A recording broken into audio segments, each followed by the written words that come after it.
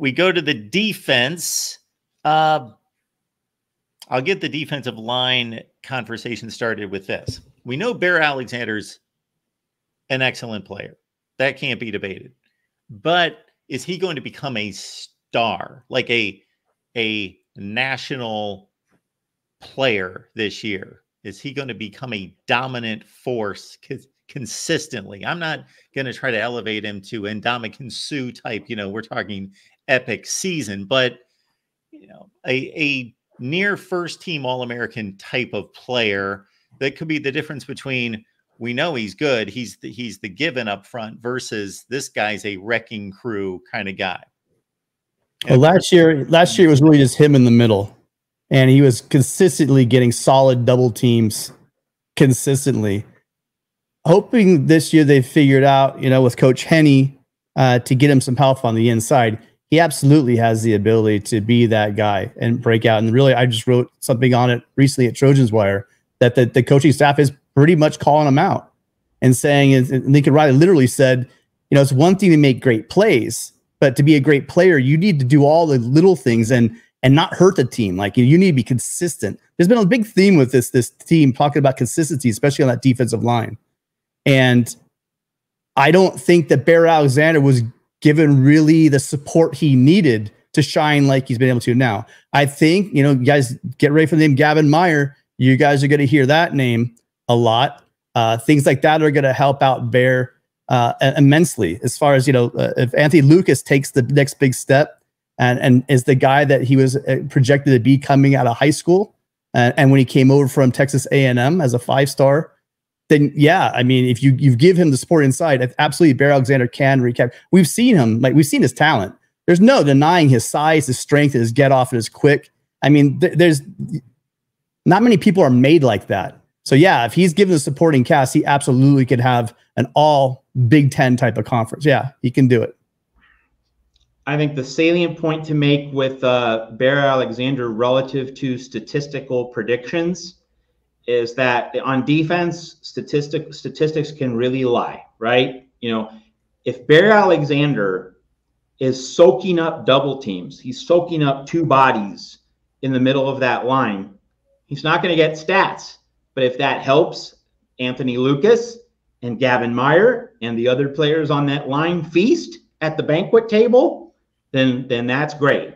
So I'm definitely not going to assign a high number of statistical superlatives to Bear Alexander, because I don't think he's going to be a stats-heavy guy. And I think that the USC defense can work really well precisely if he doesn't accumulate stats. He's just going to absorb what other offensive lines throw at him, and it'll allow other guys. And really, Tim alluded to this, that Bear Alexander was all alone last year. It was like Tuli Tuipulotu was all alone 2 years ago in 2022. It's having 4 guys, 5 guys if you want a burger, 4 guys if you want an elite defensive line. And so really that's the key. It's 4 guys all doing their job. So no one cares who gets the sack, who gets the TFL, just as long as they're making the splash plays and they're making the fundamentally sound plays. Bear Alexander might be a statistical 0, but it could mean that he's the MVP of the defense. I think the goal is not to have him that. I mean, I get you. You're interior defensive tackles. You're not going to be racking up the sacks like other positions usually get. But my point is I think the goal of this defensive staff is not to make him the guy that's just sitting there holding. They want someone else to demand that double team to get Bear. I mean, maybe bring in a running back to chip. That's fine. That's one less guy that's going out. I'm saying is they want to allow Bear to not consistently be drawing that double and even triple teams at sometimes. So, I mean, that's what you want, Matt. You want a guy next to him that's going to demand the respect, like the evolution of, an Anthony Lucas, the emergence of Gavin Meyer coming in. You want to see that happen. A Kobe Pepe that maybe who's been beating, reports are he's been beating some guys, and he's been a plug in that spot where you're taking on 2 guys and being that guy just holding a gap, letting Bear get loose. That's what we want to see. So go on, Mark. What do you got to say? Got a little smirk going. Well, I'm just amused at Roger Dodger's comment here about just if the defensive line lines up correctly, it's going to bring him to tears. Let me retrace. Go back to the Big Ten training camp show on Big Ten Network over the weekend. Danton Lynn and also the analysts Jerry DiNardo and Yogi Roth, they all agree. Anthony Lucas looks the part. DiNardo and Roth, particular, they both said Anthony Lucas looks the part from what they observed of USC. So, I mean, like if Anthony Lucas has a season that flows in concert with and from the preseason, from the camp that he's having, and that just raises the ceiling, and that plays into what Tim said, that whoever's next to Bear Alexander has to be a stud. Like then doors open, literally and figuratively, for that USC defensive line. Get those alleyways, those lanes to the quarterback, and everything changes for the better. Matt, thank you so much for that, because otherwise I would have missed my notes here. Anthony Lucas, practice player, meaning can he emerge as more than a practice player and be the monster that he could possibly turn out to be on game day? All right, linebackers. How did this shake out last year? We had Mason Cobb with 85 tackles, Jalen Smith with 75. There's a question coming in from our buddy Trojan Blade about Jalen Smith, I thought. Said that Jalen's probably going to be he's probably playing cornerback. He won't be a linebacker. Yeah. Well, no. I was just going through tackles leaders. But yeah, Trojan Blade question. Bruce Feldman said that Jalen Smith has been SC's best corner in camp. With that in mind, who do you see starting in the other secondary spots?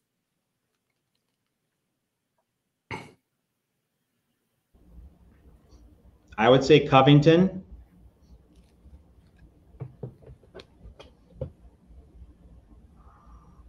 And then Kamari Ramsey and John Humphrey, I imagine would be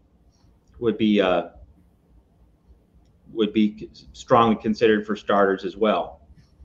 Yeah, I think I think John Humphrey will be, and then you're gonna have a pretty fierce battle between Covington, Nicholson, and Smith. That's too close to call, I think. And then probably Freeze. Yeah, so Kamari Ramsey. And then, same thing. Their safety, you're probably looking at, I don't think that Akili Arnold came down just to ride the bench. I think he's going to get some strong play. Anthony Beers shined a little bit. Again, the secondary is going to be interesting as well. They even talked about it. Belk was kind of cagey. He was talking about, who was looking good and who's going to be starting, and he didn't really give a definitive answer. And I'll tell you what, you see a lot of guys flying around out there, and they've been a lot of different combinations. So that's probably gonna be a game time decision. Greedy Vance, the Florida State transfer, being mentioned there. I bet you he's etched his way into nickel. They've referred to him as sticky. And anytime your coaches are saying you're sticky and your cover skills, and he coming over from Florida State, he looked hungry, and he's been playing great at practice. So, yeah. Let's hit the super chat from DML. DML, thanks for the $10 super chat. We really appreciate it here at the Voice of College Football. Should Power 5 allow inter-squad scrimmages like the NFL due to changes in the game? USC could practice against San Jose State so the coaches can see the team against different schemes. Well, DML, I think there's a reason why this doesn't happen. And I go back to the most violent football game I've ever seen. The one football game in which I literally did fear for the safety and physical well-being of the team that was getting thrown around like a rag doll on the field. Mark knows the answer. Mark knows where I'm going with this, because I've mentioned it before here at the Voice of College Football. The Sugar Bowl between Hawaii and Georgia, 2008. Like, I thought those poor kids from Hawaii were going to all get concussed and sent to the infirmary. Like that, I really thought that, kids were their well-being was in danger. I really did think that when I watched that game. Like skulls were just getting pounded. Like I was fearing for the safety of every Hawaii player on that field. So the point being, DML, that when you get a big Cadillac blue blood program going up against a smaller program, you invite disparities in physical overall development, resources, et cetera, et cetera. Now maybe you would do it with 2 Power Fives, and since Stanford and Cal are now in the ACC, maybe you do a USC Stanford or UCLA Cal scrimmage. Okay, but the point to underscore is that you do have differences in terms of the size, the weight, the heft, the depth, the resources. That's why I think you don't see that in college football. So what you say makes total sense, Matt, and we want the players to be protected. However, I'm going to put a condition on this, but I'm going to bring up that obviously these games are played all over the country every week between the Power Fives and the Group of Fives. Now, are we thinking that if this is a training camp situation and there are jobs on the line, that these Power Five players are going to be, out for blood because they're fighting for a position? Is that your thought? I mean, it's a possibility. Like, that wasn't at the forefront of my mind. I'm just thinking about the differentials between, a top flight program and a lower tier Mountain West program, or power, if you do Power Five versus mid-tier Group of Five. Like, would you want an SEC team and a Sun Belt team in a scrimmage? I don't know. Like, it just seems like something where if you're going to do that, you put a Sun Belt team against a Conference USA team. Or does Conference USA even exist? Maybe Sun Belt against MAC. So like, if you're going to do it, I think you'd have to be careful about doing it. And I don't think you could do it Power Five versus or Power Four now, right? Power Four versus Group of Five. I don't think you'd want to go down that road too many times. Or because of travel situations, you could have conference teams playing each other that do not play each other in the regular season. So we skipped to the secondary. My issue there, I was running down tacklers, and then it made me think of Trojan Blade's comment about Jalen Smith impressing in camp. So we skipped to the secondary. We'll go back to the linebackers. Tim, I know that you've made comments concerning Mason Cobb not necessarily being at his best last year, and that we may see a improved Mason Cobb or what he was in Oklahoma State in the Big 12. I just don't think he was placed in a position to be very successful. As a matter of fact, I don't think many players on that defense were placed in a position to be very successful. That became evident a long time ago, but really evident, as that season carried on, which led to Alex Grinch being let go. The guy was an all-conference player at Oklahoma State. Had some great plays and shine in the backfield as well. But I think that if you're talking about someone who's probably to lead the team in tackling, that's probably go to Issa Macarinas Arnold. He's probably going to be your guy. He shined up at Oregon State. Trojan fans that don't know about him already, you'll get to know a lot about him this season pretty early on. I can't remember if it was Matt Entz or if it was Danton Lynn, but basically said this is the prototypical linebacker, especially with the Mike position. I think with the USC linebackers, just in terms of who's going to be team leaders this year, I think it's going to be pretty clear cut. Mason Cobb tackles, Eric Gentry pass deflections. I don't know if we differentiate between deflections and pass breakups. Like, I think pass breakups might be like at the point of the catch.